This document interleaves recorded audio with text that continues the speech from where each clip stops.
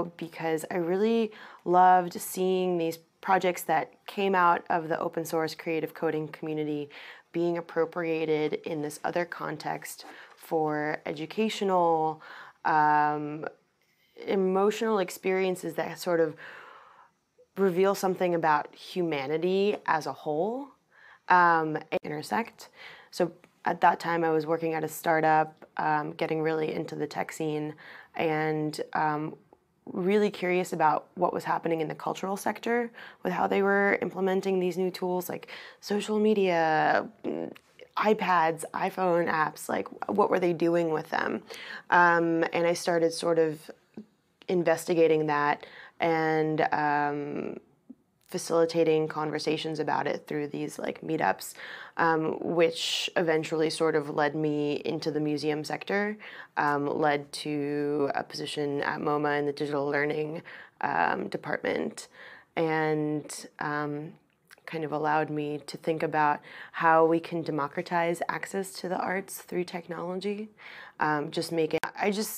What I admire most about Paula is the way that she contextualizes these things and the way that she thinks about them in this larger frame of view that makes them, I don't know, seem even more significant than I already believe them to be. And she's been really instrumental in terms of bringing this sort of creative coding type of work, data viz, into the museum setting. You could say that they come from like different communities. There's processing community, open framework, Cinder. There's sort of the more data viz-y type folks, the people who are doing more sort of experimental tech hacks, maybe more interactive installation, exhibition design, all sorts of different approaches. I think what unites them is a sort of researcher-like mentality where they're really sort of on the frontiers of creatively engaging with technology and probing about what is possible, what this technology means, how it might be implemented in a creative cultural capacity. I think that some of the tools and techniques that are developed in this world are then sort of making their way into popular culture. But that application is something that is going to happen once and it's going to happen again and will then spread and sort of proliferate through our culture as kind of a new visual language, a new interactive language that just propagates itself throughout. That technology has inherent biases in it, and it is designed by people who are making certain choices when they design it, and those choices have the ability to influence your behaviors in the way because they, set up these constructs that then determine the way that we use the technology and the way that we think about that technology. And it's important for technology to be open because people have the ability to be empowered and to dive into it and to A, understand how that technology works, and B, reappropriate it, take it apart, change it, make alternatives to the tools that they have been given, and then it puts the power back into the people's hands, and so they don't have to be passive consumers of the technology. They have the ability to impact it and change it and exert their own particular worldview on it. And I think that's important because, as it is changing so rapidly, if we just take things at face value without thinking about, well, okay, how would we make this better? What's wrong with this tool? What can we do to tweak it and change it? And maybe that changed tool is going to be the thing that gets adopted moving forward as opposed to the flawed version that we were handed down. Ego aspect too, because if you publish some sort of applet that then 10 other people use and then like 5 other people adapt, you kind of get like cred in the scene because people are using your stuff and you've made something that is not only useful for people but also interesting and exciting to them. So there is an element of ego to it as much as it is sort of altruistic in a way. I think the nature of this work, because it is so technically complex, it has to be collaborative. So you can't really be as egotistical anymore. You can't be that solitary artist sitting in a garret, like that cliche stereotype that everybody quotes, because you're not likely to get very far that way.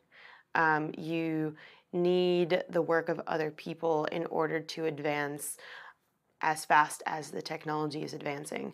Because if you were sitting in your room trying to hack away at this Connect by yourself, chances are it would take you like 10 times as long to develop what you guys have been able to develop as it has by working within a community.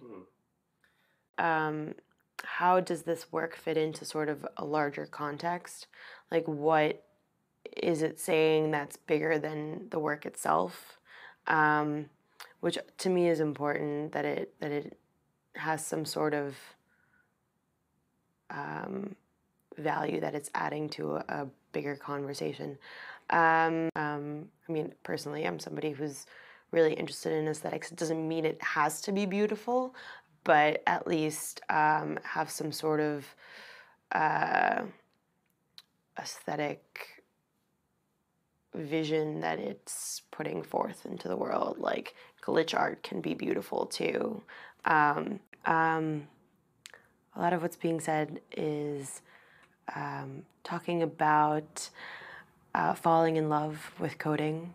And yeah, I think it's a lot of people's sort of personal stories about how they came to be doing what they're doing and what about technology sort of drew them into this world, what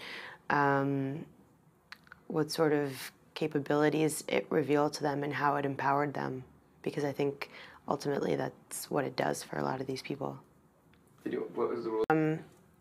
I think there's artists who are looking at the vast outpouring of lives online. In an ideal world, it would make us more compassionate towards other humans. It would make us,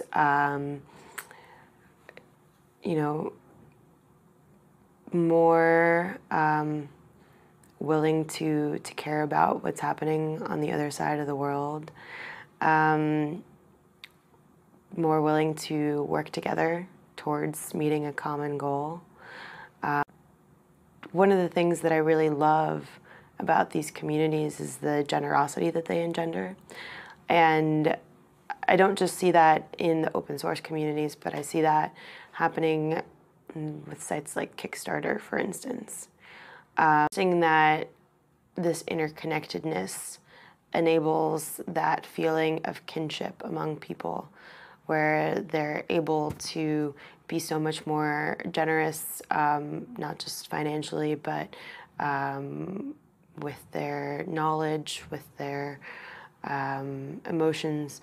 And hopefully that's what it's going towards, a greater sort of generosity and goodwill amongst people. I think what draws me to this work is looking at the artists and designers who are trying to locate the human within technology, looking at these new tools and services that come out and thinking about how they affect us on a humanistic level, on an interpersonal level, how they're impacting our behaviors, our social exchanges, the way that we interact with our environments, the way that we conceive of ourselves in our bodies and in space. Because with technology moving as fast as it is, I feel like somebody needs to take the time to think about, like, no, wait, what is it doing to us as people? And artists and designers, I think, are most adept to do that because that's kind of what they think about. They think about, you know, our human experience. And there was a group of two artists, one German, one Italian, who stole 1 million Facebook profiles. They just kind of downloaded them and created this fake dating service where they were matching these people up to one another totally randomly. None of these people knew that their identities were being used on this fake dating service. But that's one way that, you know, they're really critiquing the way that we sort of put our information out there and don't really think about what it means.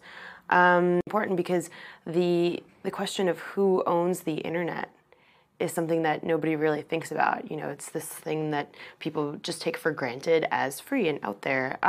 But then looking at the corporate powers that are actually controlling that is something that for the average person is probably a revelation, as he was describing, but it's something that is really necessary for us to be conscious of. I think the first thing that I think about is how the work impacts me on a visceral level. So whether that's visual or sonic, or some other sensory impulse, and how that makes me feel. You know, what is it doing that's new and interesting? The new and interesting part is kind of less important, I think. You don't always have to be using a new technique. For the blog, it's something that we do think about because obviously we want to showcase new developments. But I don't think that necessarily makes a work better or worse. Emotional impact is something that I think a lot of artists and designers overlook, but is something that is really important to me. I think great work makes you feel something. And yeah, that's something that I personally hold in very high regard. I think the medium of our time is digital technology, and that can mean working with software and hardware. That can mean working with, you know, the internet, doing everything from performative pieces on Twitter and Facebook to creating some sort of work of web-based net art to creating interactive experiments or new filmmaking tools. But I think the medium of our time is and always has been technology. It's just that now we have a lot more technology at our disposal. I mean, it's easy to feel isolated in your emotions. Like, I'm the only person who has ever felt this way. On the internet, there's this outpouring of feelings that happens every day, people expressing themselves. And a project like We Feel Fine assembles all of that in this very beautiful interface that I think accurately creates a representation of these emotions, but also accumulates them in one place so that you can see that you're part of this much greater whole. And that feeling, it's allowed me to connect with people that I would have never had access to, didn't even know I wanted to connect with necessarily, and to maintain those relationships at a distance over periods of time, where you're not necessarily engaging with that person on a daily basis or even on a weekly basis or sometimes even on a monthly basis, but you feel in some way tethered to them based on shared interests, a great conversation that transpired once or twice, just a mutual admiration for one another's work in general. And that connection is really important in and of itself. and creates a different kind of bond that maybe isn't as deep as the kind of bonds that you create and share with like your closest friends who you hang out with all the time, but is important nonetheless. Conference like this, like there's a lot of people who I have followed or have known online through social media for 2-3 years, who I'm meeting for the first time, and I have this deep sense of affinity with them that was established exclusively via social media. And that's not to say that like we're going to be immediate bosom buddies when we meet, but we have a connection that's much deeper than what would have otherwise been possible, I think.